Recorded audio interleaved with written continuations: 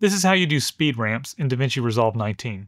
I'm in DaVinci Resolve 19 beta, and I've got 2 clips here from a conference I just filmed. And let's do some retiming. Maybe I want to, got this clip of the DJ.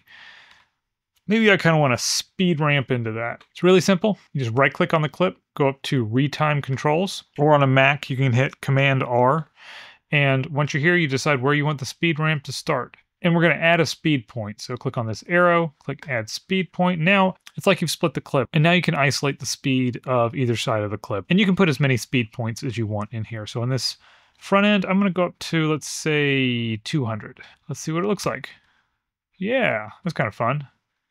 Kind of ramp in. The bottom part of the slider is going to extend the amount that is sped up, I guess, depending on which way you drag it. And if you grab the top one, it changes how quickly or slowly it's ramping. So if I go left, I tighten it up, it's going to make it faster. If I stretch it out, it's going to make it slower.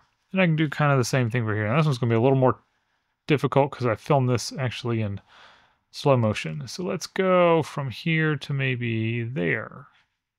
Maybe there. Right click. Retime controls, and I'm going to add a speed point, and then let's make this 800.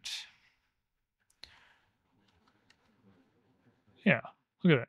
Kind of ramps in, and that's how you do it. I hope that helps. I'll see you in the next one.